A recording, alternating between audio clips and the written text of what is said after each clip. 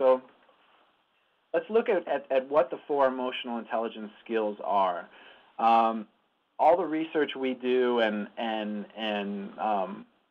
writings and such that we produce use a 4-skill model that was first introduced by Daniel Goleman in the Harvard Business Review.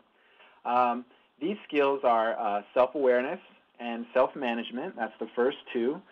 Self-awareness and self-management together comprise your personal competence. So basically, your ability to use or understand and manage emotions personally. On the social side of things, we have the other 2 skills, social awareness and relationship management. So that's really how you're using emotions with other people, or how you're reading them, understanding them, responding to them, etc.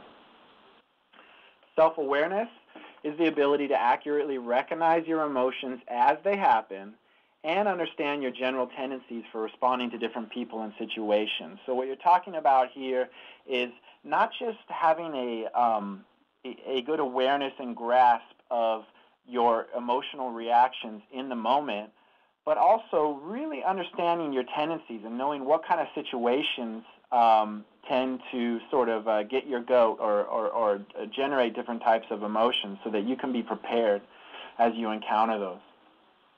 Now, self-management is what you do with that information, because awareness doesn't necessarily doesn't necessarily necessitate action. Just because you know you do it doesn't mean that you can do something about it. So management is that willful response to your emotions. You have to be aware of them if you want to do something with them, and then you actually need to respond to them if you want to be more effective.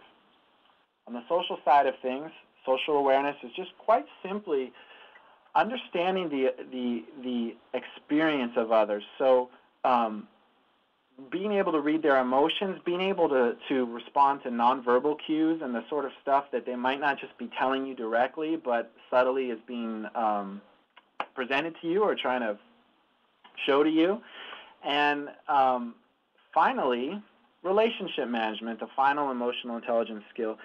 This skill requires that you use the 3 other skills in concert.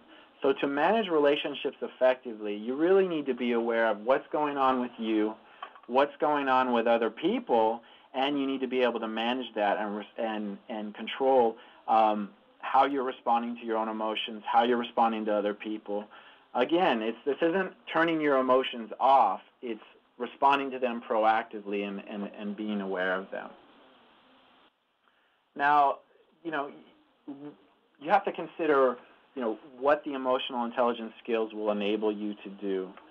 Certainly, if you're going to increase your EQ, you're going to build a great deal of self-awareness and self-knowledge. There are a lot of things that you do every single day, and you've probably done for a long, long time, that you just don't realize. You put the blinders on. We tend to really notice, we tend to ignore the things that make us uncomfortable, or the things that we do that we just rather not be aware of. So this self-knowledge can really enable a different course of action. It also enables you to understand other people better.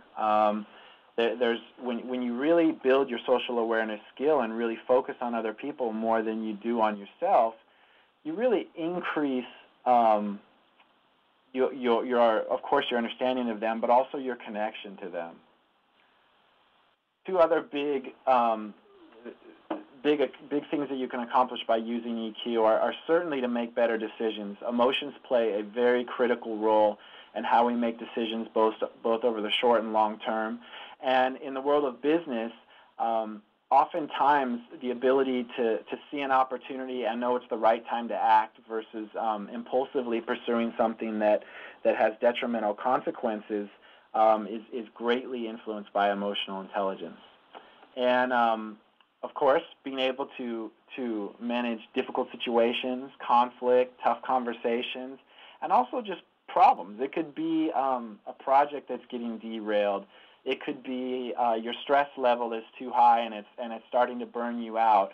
I mean, being aware of these things enables you to do something differently with them, rather than just sort of moving through your day passively in response to your own emotions.